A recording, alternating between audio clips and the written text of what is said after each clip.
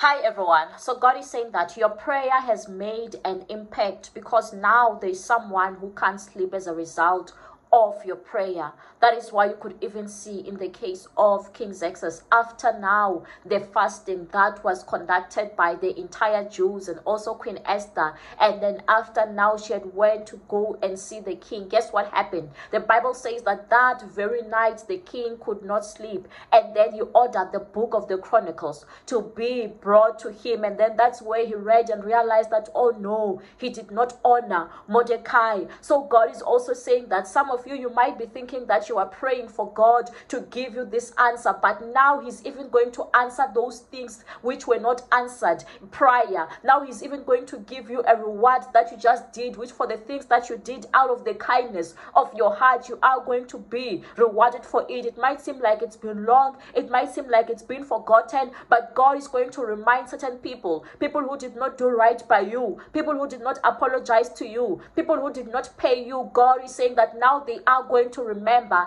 and then now they will pay back in the mighty name of Jesus. Amen.